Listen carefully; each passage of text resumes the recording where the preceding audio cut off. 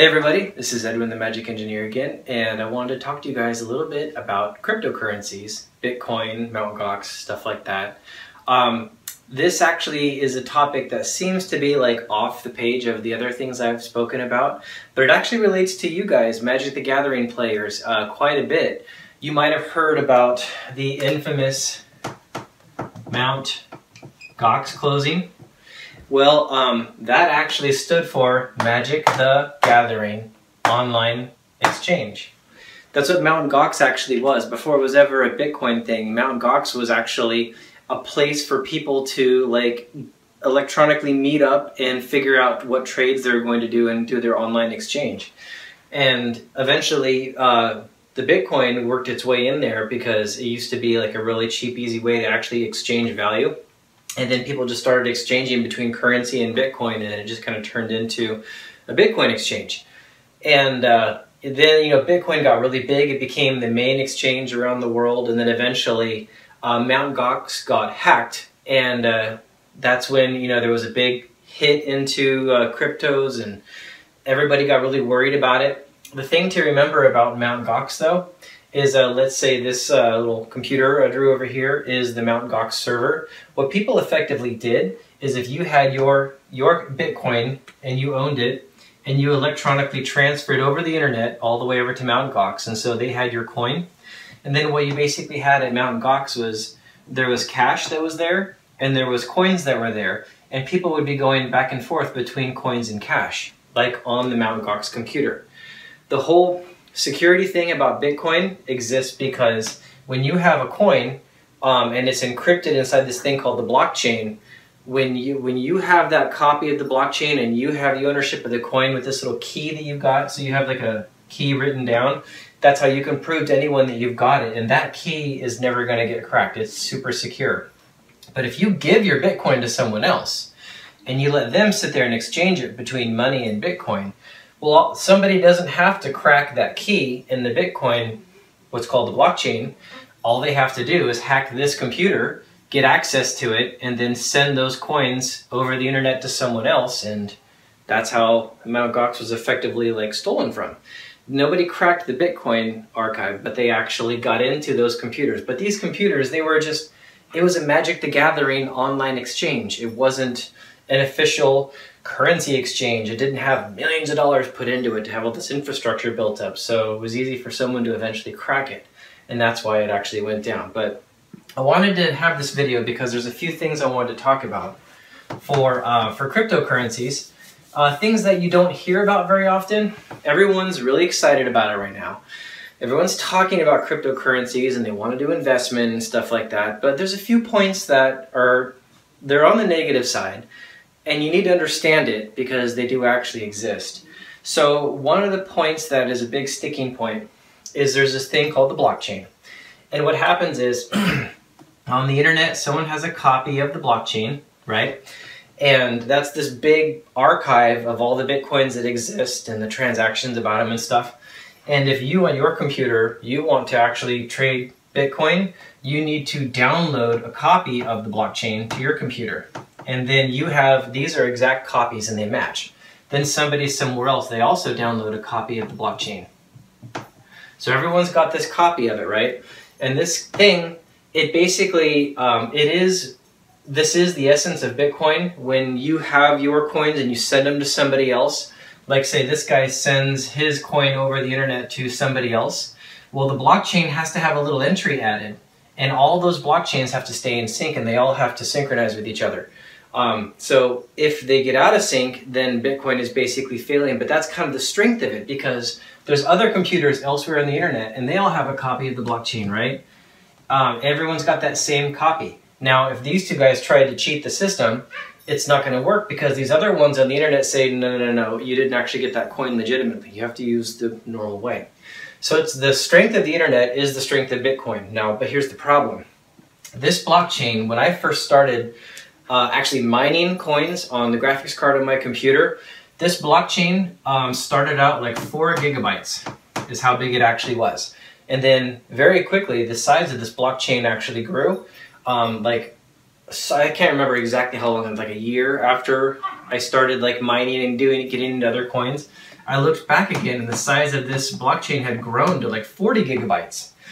One of the reasons is just that there was more coins that were mined, so there was more of them in existence. But besides that, it keeps a record of like all the transactions that actually happen. It's like a historical thing. So this thing just keeps growing, right? And of like all the people in the world, it's like, I think it's less than like 1% of the people in the world are actually using and transacting Bitcoins, and the blockchain very quickly within a year got to like 40 gigabytes. Well, just this is June of 2017, and just a little while ago, I updated the blockchain on my computer so I could send a Bitcoin over the internet, and I was surprised to see that the size of the blockchain had grown to 130 gigabytes. Well, that ends up being a really big problem because remember, everybody has to have the same size blockchain all over the internet for this whole thing to work. Well, if you're going to use the security of Bitcoin, which is questionable in this next example I'm about to give, you can't really store 130 gigabytes on things like your smartphone, right?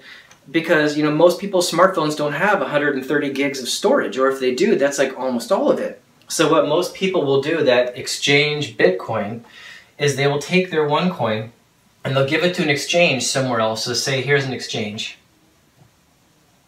somewhere else on the internet, right? And this guy gives his coin to the exchange and he gives his coin to the exchange. Well, these computers, they don't actually have the Bitcoin anymore.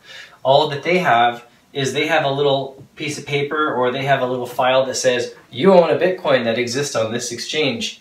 So the security is no longer there because you don't have your blockchain and your coin locally.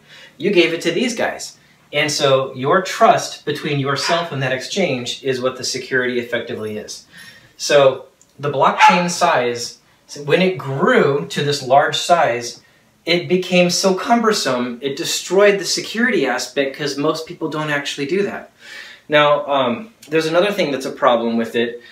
For something to actually be a currency, its value needs to be pretty stable. A currency needs to maintain its value, right? I mean, if every dollar you spent tomorrow was going to be worth more and bought more stuff, you wouldn't spend your dollars. If every dollar you spent got less and less every day, you'd be spending them as fast as you could. It's only because dollars like maintain their value fairly well is why they can be used as a currency. Well, Bitcoin, I mean, you plot it on a graph and its value kind of like started, you know, like this was like a penny or something and eventually hit like, you know, $10. And it just started going through these big gaps where it would just gap up, right? And Bitcoin now, as I do this video, it's something like $2,800 a coin, right? Insane amounts of money. But if you had used and transacted your Bitcoins way back here in time, maybe you spent 1,000 Bitcoins and got a pizza, right? But like just one of those 1,000 Bitcoins, if you saved it now, would be $2,800. So you'd feel like a real idiot if you spend your Bitcoins. So what effectively happens is people don't spend their Bitcoins. They hold on to their Bitcoins and they're waiting for the price to go up. So since people are holding on to them, they're not transacting them, it's therefore not a currency anymore. It's not acting like a currency. And even if it did act like a currency, let's like set all that example I just set aside. Let's say it was having a nice stable price, right? Bitcoin isn't free to use. When you try to send your Bitcoin from one computer to another, what effectively happens is you actually have to put a fee onto it. So let's say you send somebody one Bitcoin, one BTC. Well, you don't just send that one BTC. You send it plus like some amount of change in Bitcoin, and the transaction fees are pretty small, right? So plus that much BTC. So the actual amount that leaves your wallet is the one Bitcoin plus this really small Bitcoin fee. And if you don't put that on, then the internet will not process your Bitcoin. Because all of these other computers that are running the whole cryptocurrency network, if they look at your little thing and say, oh, this guy wants to transfer a coin, but he's got no fee on there, I'm not going to process it for him. He's not paying me for it. It's my CPU cycles and my computer, so they don't do it. So if you don't include that fee, you have a coin that'll just sit there for like 4 days. And I did, by the way. I tried to send my Bitcoin somewhere, and it sat there for like 4 days because I forgot that. And I even had to update the software before I could cancel it. But eventually, I updated the software, I canceled it, and then I put the transaction out, and it still was like an hour or something for it to actually go through, even though I actually put a decent sized fee on it.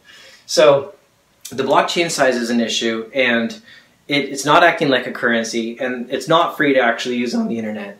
Another thing about Bitcoin is that it's not backed by anything. It's not like you can go somewhere and say, here's my Bitcoin, give me my amount of oil, or give me my amount of like wood, or give me Magic the Gathering cards or something. There's nothing backing it, and there's no government standing behind it, which basically means it could go super high or it could go to nothing, right? You're really risking something if you put a lot of money into it. So most people I know, they don't put a lot of money into it. They either got in early or maybe they buy 1 or 2 coins. But now there's people kind of piling in because it's like a fad and everyone's excited about it. But that doesn't mean it's going to work. That just means that it's kind of like a fad, right?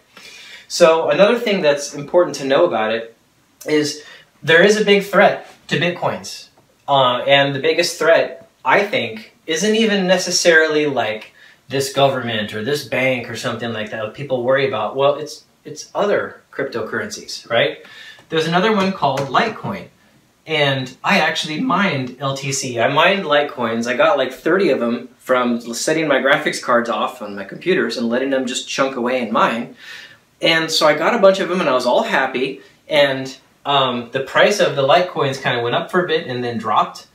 And so if I sold here, that would have been like really good. But if this became a really good thing, then the people that have Bitcoins might have actually left Bitcoin and gone to Litecoin. That's always a threat. That's always a possibility. Well, Litecoin ended up kind of diminishing. It's come back up a little bit now, but now there's this new one that everyone's talking about, and it's Ethereum. Ethereum is the latest Bitcoin, and honestly, the technology in it is much better than the previous ones. It is pretty good. I don't know a lot about its history and everything, but I know that it's really hot. And when I first started looking at it, it was something like $70 a coin.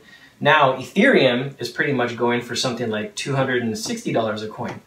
In only like a few weeks, it shot up really fast, right? So that's very exciting. But let's say Ethereum does great and it takes off. Well, everyone's going to get rid of their Bitcoins and go get Ethereum. So it's like the biggest threat to Bitcoin is like other cryptocurrencies are actually a threat. So it's an interesting thing when it's all open source code and anyone can come up with their cryptocurrency, and if they can back it and make people excited about it, the mobs will rush over to that one. So currently that hasn't happened. Bitcoin has remained the #1, but its technology is the most outdated compared to all these others. And all it takes is one of these to have like a much better technology and then people behind it, and it will eclipse Bitcoin. So those are just a few points that I think everyone should really consider. I'm not saying cryptocurrencies are terrible. I have friends that are into it. It has a lot of advantages. You gotta love how it's eliminating central banks and eliminating governments from the transactions, and a lot of positive things about it.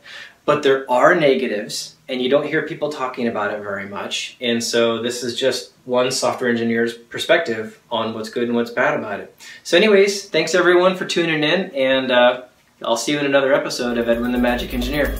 Bye everybody.